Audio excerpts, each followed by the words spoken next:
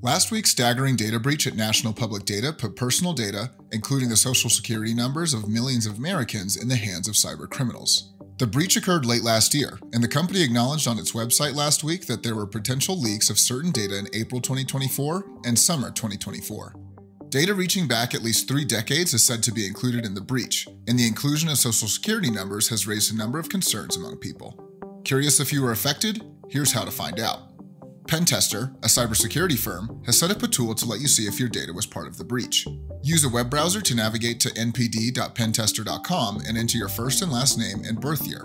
You'll see a list of breached accounts, including the last 2 digits of the leaked social security numbers. NPD is advising people who might have been affected to closely monitor their financial accounts. Most Americans don't keep close tabs on their checking and saving balances and don't examine every item on their credit card bills, and hackers are counting on that. It's also a good idea to set up credit monitoring to ensure no one is using your personal information, and contact one of the 3 U.S. credit reporting agencies, Equifax, Experian, and TransUnion, to set up a fraud alert on your account, which will tell creditors to contact you before they open any new accounts or change your existing accounts. Once it's set up with one agency, it will go into effect with the others. It remains active for 1 year and can be renewed. If you're especially worried about identity theft, there's another option, a credit freeze, which prevents new credit from being issued without your direct permission.